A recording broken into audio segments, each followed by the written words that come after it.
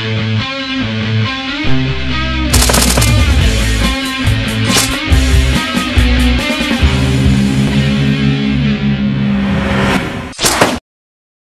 and welcome to the Slingshot Channel. Today we want to see if we can shoot paintballs with a slingshot. So first you could shoot a paintball with any kind of slingshot. And don't worry, it's not going to break in the pouch.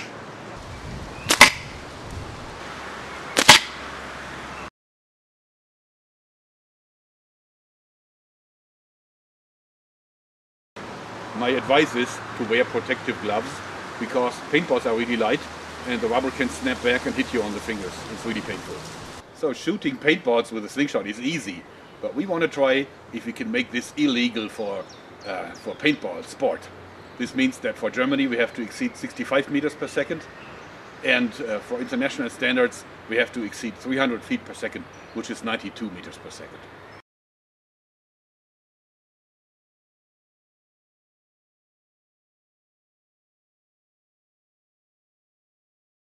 So first we have to realize that the rubber must be exactly right for the weight of the projectile, in this case the paintball.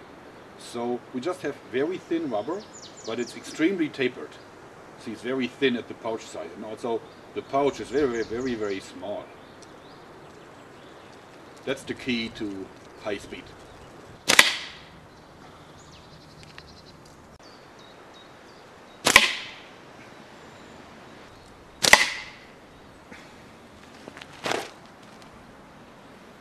It's 102.5 meters per second.